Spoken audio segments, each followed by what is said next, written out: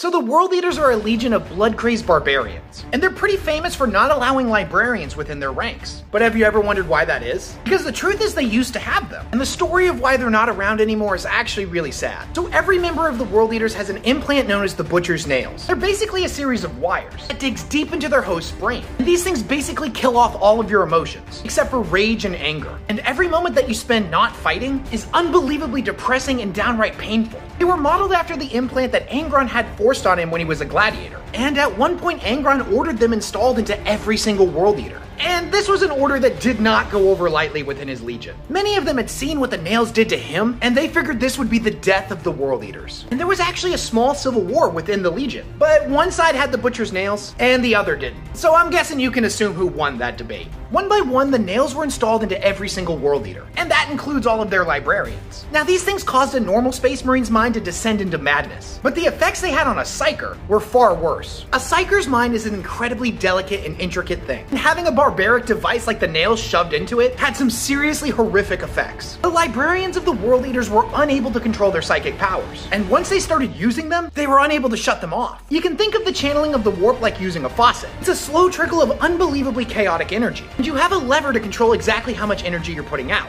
The Butcher's Nails basically remove that control, and their psychic powers is more like a fire hose. One of the first incidents that occurred was when a World Eater librarian accidentally immolated 3 squads from the 100th Company. And several other of their librarians ended up literally exploding when they tried to channel their powers. The ranks of the World Eater librarians started diminishing very quickly, and the trust and respect of their brothers even quicker. The World Eaters had seen what the librarians were capable of, and they downright despised them. Their librarians were incredibly desperate. They told themselves they'd eventually find a way to control their powers once again. But the truth is they were afraid, and this was at best wishful thinking, because they continued to die. It got so bad that eventually Angron gave them a choice. Either be executed, or sign up to have the nails removed. The problem is the nails cannot be removed without killing the host. This was a death sentence. Despite this, most of the librarians signed up for it, and none of them survived.